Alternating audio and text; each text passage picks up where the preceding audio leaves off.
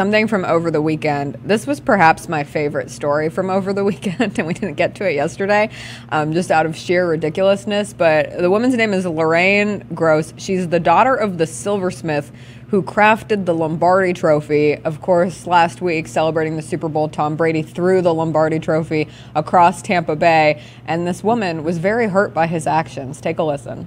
And it takes a lot of work, a lot of hard work, a lot of hours go into it. It just really upset me that this trophy was disgraced and disrespected by being thrown as if it was a real football. I didn't sleep for the past 2 nights because of this. I was that upset because I know the passion that goes into this trophy and how my dad and all his fellow Silversmiths are so proud to make this. I personally would like an apology, not just to me and my family and the other Silversmiths, but to the fans.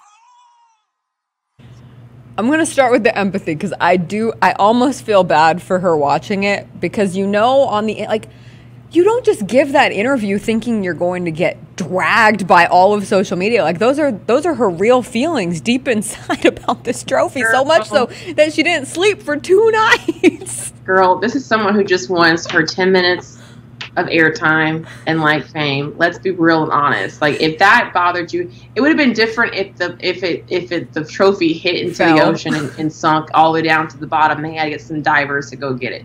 That's different. But yeah, you probably were upset in that moment, but the trophy's fine.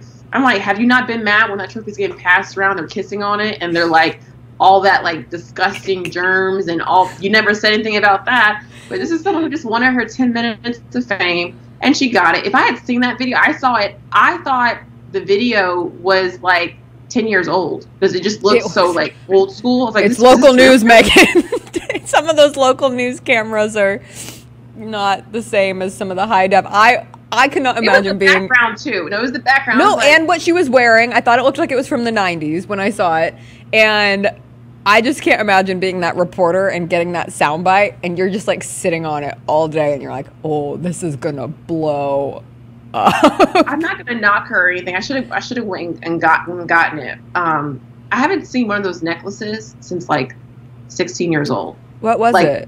She had like a little heart necklace that, like, you know, like the Zales that like, you see in the commercials, but that was like a long time ago, that no one really ever gives anyone. It's like when you're 16 years old, you give it to your girlfriend of a year.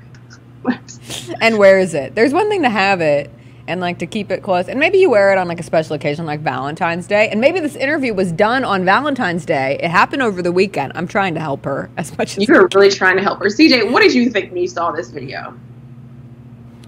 I can't do the gestures I was making on air because Mama Triplett watching, and my parents have been getting on me about being more appropriate on the show as well. I'm trying to be nicer. She can get all the way out of here with that nonsense. Think about what they do to other trophies. Think Stanley about Cup. the Stanley Cup has seen. How many activities they have done drugs off the Stanley Cup, I'm pretty sure. And you're tripping about I'm sure some drugs have been done off. Yeah, you're tripping about a little throw that wasn't dropped and that didn't hit the ground, let alone the ocean. Get out of here, lady. No, I'm not and you didn't make the damn trophy. Why would I apologize to you? You didn't make it. That is so true, CJ. You didn't do nothing. She's the daughter of a silversmith. That's like me saying to all the people, like, do you know how much my heart breaks when you guys don't brush your teeth morning and night? My dad works hard hours to put his practice together to tell you guys to brush your teeth and take care of your teeth, and it hurts me. My dad been like, girl, sit your butt down somewhere. Like, sit down and don't say that. Don't use my name. Don't use it. Don't use my name.